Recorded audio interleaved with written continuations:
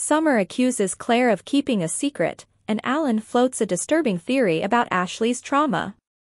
On today's episode of The Young and the Restless, tensions run high as Summer confronts Claire about hiding the truth regarding Jordan's survival. Claire admits she knew but wanted to respect Victor's decision to break the news. This revelation causes a rift, with Summer suspecting Kyle's motivations. Meanwhile, in Paris, Ashley grapples with Alan's theory that her traumatic memory might involve his sociopathic twin brother, Martin. With Claire's arrival stirring up emotions, and Kyle's unwavering support for her, Summer feels increasingly sidelined, fearing Claire's past could endanger her family's peace. Hello everyone, welcome to my channel. I hope everyone is having a wonderful day. After watching these videos, please hit the subscribe button and give this video a thumbs up. Summer accuses Claire of keeping a secret, and Alan floats a disturbing theory about Ashley's trauma. Today on The Young and the Restless, Summer opens up to Chance, Victor confronts Cole about his betrayal, and Kyle gets a grilling from Mariah. Cole drops into the tack house and wants to know how Claire's first day on the job went. Victoria says she's not there yet, but tells him she was practically bursting with excitement when she left. They're proud and agree it's a whole new chapter for all of them. At the Abbott mansion, Kyle tells Claire she was great with Harrison today. Summer thanks her. Claire wants to know how the trial went. Kyle says she knocked it out of the park, and Summer says it's going well. Kyle tells Summer there's something she needs to know before Claire leaves. Jordan is alive.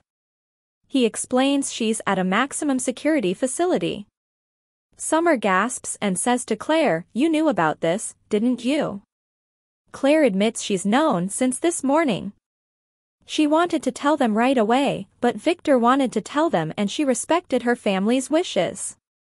Kyle tells Claire she can go and to come back at the same time tomorrow.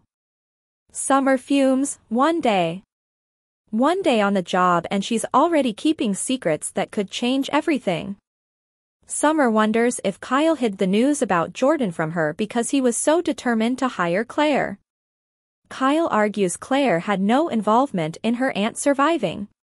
What did she do? Pull her body out of the river? Hide her in a closet? Summer rants about him being condescending and mocking her. He apologizes, but this has nothing to do with Claire watching Harrison. Summer protests that it's the timing of it.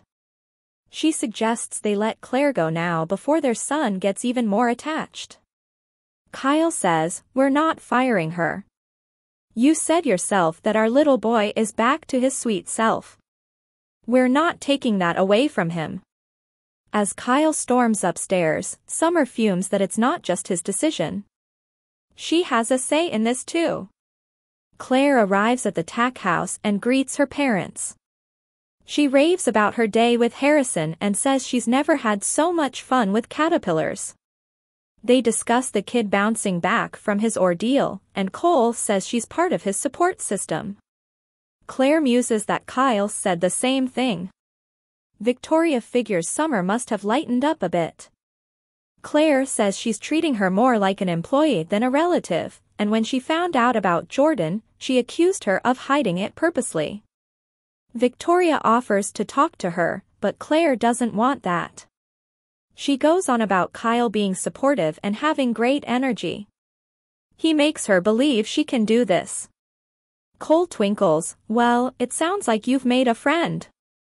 In the bar in Paris, Ashley asks Alan, "Why are you doing this to me?" They sat there in that bar together and caught up. They had an in-depth conversation. "I'm telling you right now, it happened. Alan has never been in this place." Tracy says maybe she's confused about the place. Ashley knows this is the place and even remembers the bartender. Alan doesn't think she's making it up. "I think it happened exactly as you say, it just didn't happen with me.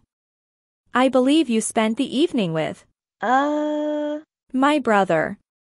In Chancellor Park, Summer thanks Chance for meeting her and asks what he was able to find out about Jordan. Chance says what Kyle told her checks out and assures her the facility is taking extra precautions. Summer concedes that her grandfather would be complaining if they weren't. She turned to him instead of Victor for answers because he's one of Claire's biggest champions. Chance is on her side always. Summer tells him that means a lot to her. She stews, and Chance reminds her this is good news. Jordan's not a threat anymore. Summer says Claire knew Jordan was found and didn't say a word to them. Victor wanted to tell them and she respected that, but all she knows is that Claire is already keeping secrets. Jordan may not be able to hurt Harrison now, but the person she groomed now has direct access to her son. Chance asks if Claire's given her a reason to worry. Summer says no, she was perfect and upbeat and she hasn't seen Harrison that happy in a while. She's grateful, but no one seems to remember that Claire was also the perfect assistant to her grandmother before she tried to kill them all. She worries what might happen if Jordan reached out to her, but Kyle tells her she's overreacting. She feels like she was guilted into hiring Claire. That said, it's impossible to deny the connection Harrison and Claire have. She wants him to have that peace of mind, but she can't have the same peace of mind knowing the reason she agreed to hire Claire is part of why she wanted to say no. Chance asks Summer if she's jealous of Claire. Summer knows how stupid it is, but if she's honest, yes. She's his mom and has to make him brush his teeth and eat vegetables, while Claire is new and exciting. Chance understands the complicated feelings. Summer says Harrison was practically doing cartwheels when Claire showed up with brownies, so did Kyle, and she doesn't think it was about the treats. Chance asks if he should be worried she's jealous about Kyle too. Summer reassures him and they express how happy they are with each other. She admits that Harrison invited Claire to go on the Ferris wheel, not her, however. Chance realizes she's starting to feel like she's on the outside looking in. In the tech house, Claire heads upstairs and Cole remarks on how happy she seems. Victoria frowns. Kyle. I want Claire to make friends, of course, but I'm not sure he's the right choice. His relationship with Summer, they have a complicated history. Summer's not completely on board with Claire being the nanny, so she'll be at the center of the friction. Kyle's also not had the best judgment. He's been divorced more than once and dated that shark Audra Charles. Cole thinks Victoria is being a mom, and maybe just a little overprotective. She's made a real friend and that's what she needs. Victoria knows he's right and promises not to worry anymore. When did you get so wise? She asks. Cole's just trying to be a good dad. Victoria tells him he's a great dad. Just then, Cole gets summoned by Victor to the main house and tells Vicky he'll check back in later. Kyle arrives at Society and sits with Mariah and Tessa. They discuss the kidnapping and ask how Harrison's doing. Kyle says they've been lucky. They have lots of support and Sharon hooked them up with a child therapist. Mariah asks how Kyle is doing. Kyle only needs Harrison to be happy. He shows them a photo of the kids smiling and says Claire took the picture. Mariah and Tessa recall that she was kidnapped too. Kyle says that surviving together has bonded them. She's even his nanny. Mariah gawps, she's what? She points out Claire's history. Kyle says that Harrison adores her and feels safe around her. Tessa asks if she has experience with children. Kyle says she's intuitive and has great energy. She's charming and it's inspiring to see how positive she is. Mariah and Tessa exchange a look. Mariah muses that it seems Harrison's not the only one who thinks Claire is special. Tessa trots off with a look and Mariah questions Kyle. I hate that I'm even saying this, but I feel for Summer on this one. As Aria's mom, she would want the best possible nanny for her, not someone whose aunt had just kidnapped her child. Kyle gets it.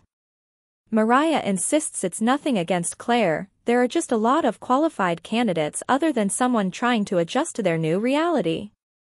Kyle, agitated, protests that he's gotten to know Claire. She's strong, honest, and has an intense desire to do the right thing. If he thought there was the slightest risk, he wouldn't push for this. Mariah asks, all of this admiration for Claire.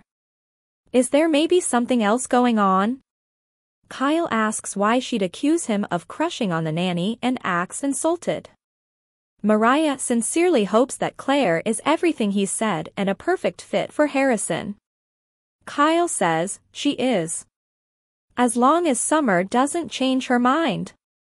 At the tack house, Victoria grills Claire about Kyle. She's happy he hired her, but he's a complex guy. She'd like her to have friends outside of work. Claire's only focus right now is being part of the family and living a life she can be proud of. Claire wonders if she was overstepping when she asked her about her relationship with Cole. Victoria says she can ask her about anything. She hopes it's okay to ask Claire questions. Claire says of course. She feels, somehow, like she's known her for her whole life. Victoria says it's a mother/daughter thing. Claire wonders if Cole stopped by to see her, or because he had a good excuse to see Victoria. Victoria blushes and says Cole came for Claire, but maybe a little bit for her. They worry about the impact of Jordan being alive on Nikki, but Claire feels strong and sure about the future. At the ranch, Cole tells Victor that Claire knocked it out of the park on her first day at work. He's sure that's not why he summoned him there. Victor wants to talk about his betrayal. Or do you think I'd forgotten? Cole argues he was protecting him and the family from what might have happened if Jordan had been discovered downstairs. Victor complains he followed him in his own home.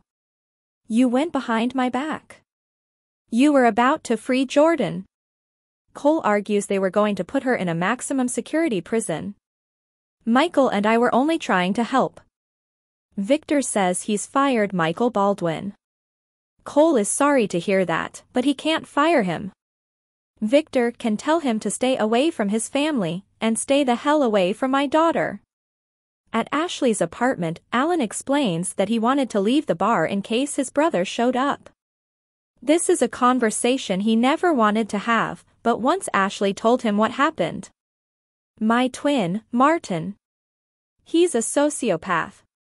Tracy notes this is not unlikely as it sounds. Ashley explains she was married to someone in that situation. I wouldn't wish it on anybody. Alan's sorry to hear that and he's sorry his brother found his way into her life.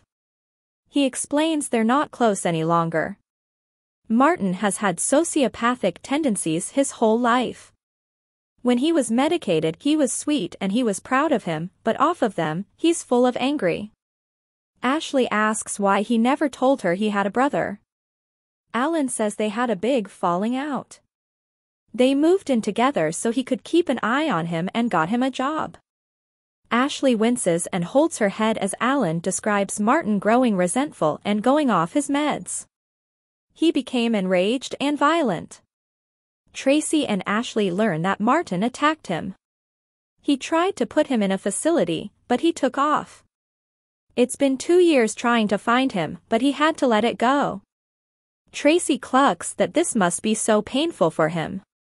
Alan says since Ashley met him, it seems he's still around, and keeping track of his connections. Ashley says, he's keeping track of me. Tracy asks why he thinks his brother is keeping track of his connections. Alan explains that he left his phone at his house the week Ashley was in Paris and his brother must have got in and accessed his phone and contacts. Tracy says that would explain why Ashley spoke to him when she called Alan's phone. Ashley guesses her photo popped up on the phone and that's how Martin recognized her in the bar. Alan asks Ashley if she remembers anything more from that night. Frustrated, Ashley exclaims that she can't remember anything. Tracy asks Alan what he's thinking. Alan says that given what Martin can be like when he's off his medication, he believes something traumatic might have happened between him and Ashley last night. Ashley points out that she thought she was with Alan that night. Wouldn't she be afraid of him? Alan doesn't know. He supposes it depends what trauma occurred. Tracy says if they find that out, it will not only help Ashley, but it will lead Alan back to his brother. Today's next update. Here's how Audra and Chance team up on Young and the Restless. This is the power couple we've been waiting for. Chance showed up to talk Summer down about Claire and Harrison on the June 4th episode of The Young and the Restless.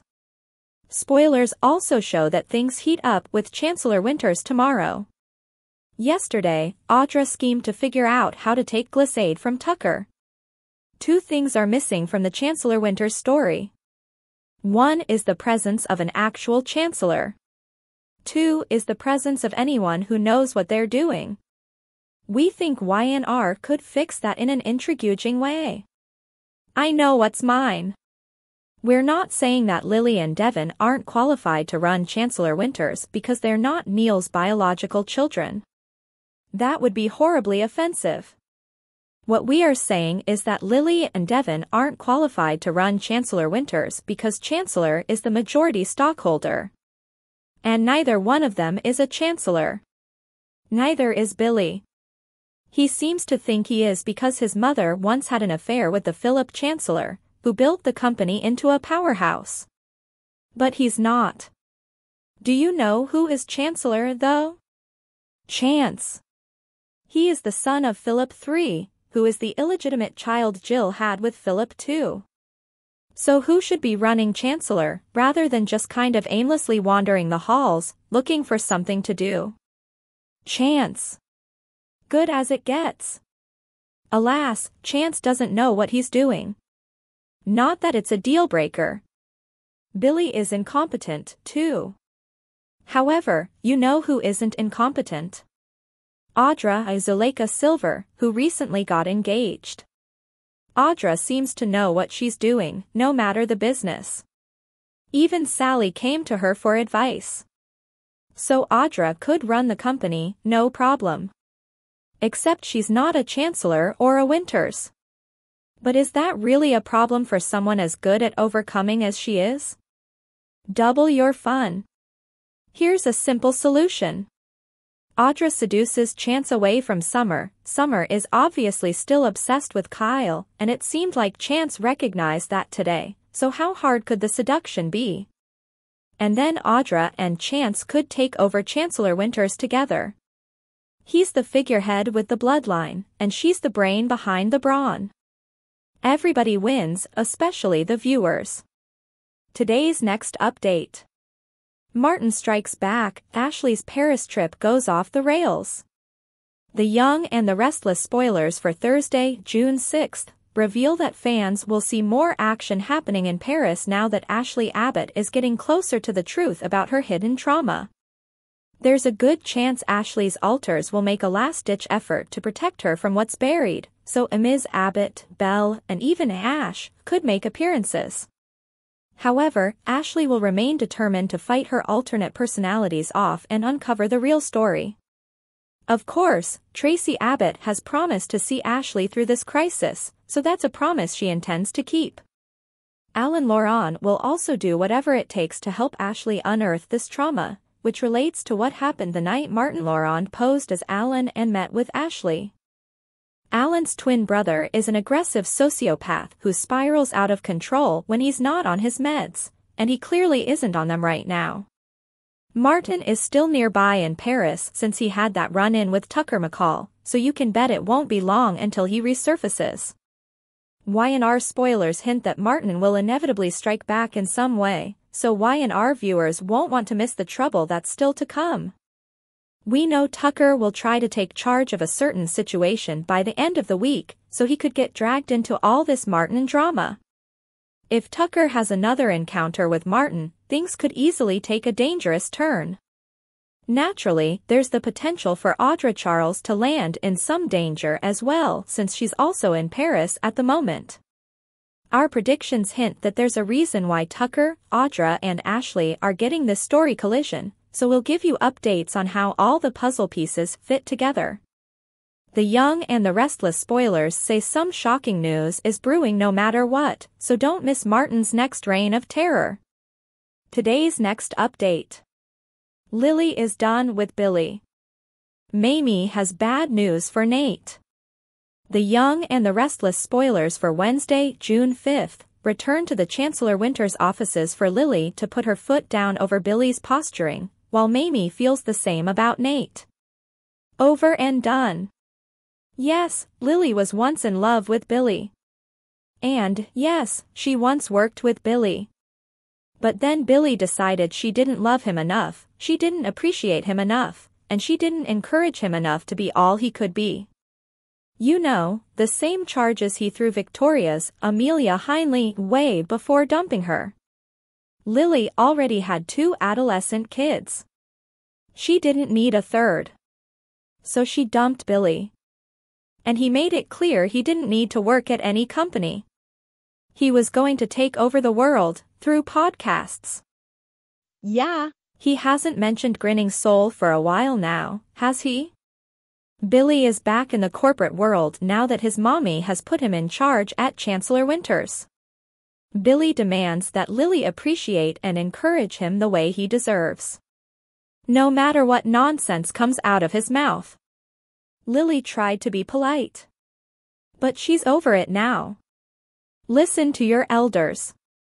While Lily has to be polite to Jill, she is, after all, the one who made Lily CEO. Mamie has hated her old boss for years.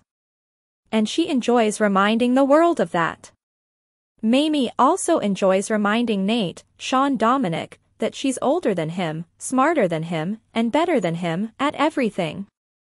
He might think he's got it all figured out. Mamie is here to point out that he doesn't. Beautiful boy. Nothing is more important to Chelsea and Adam than Connor Judah Mackey, who shared this big BTS. They can think about nothing else, they can talk about nothing else, they can do nothing else. Chelsea needs to hear how wonderful she is every hour on the hour, and with Billy temporarily distracted by work, Adam will need to do all the heavy lifting there. So what will happen when Sally dares interrupt their parenting? Today's next update. Sally walks in on Adam and Chelsea, plus business schemes. Things heat up in Genoa City.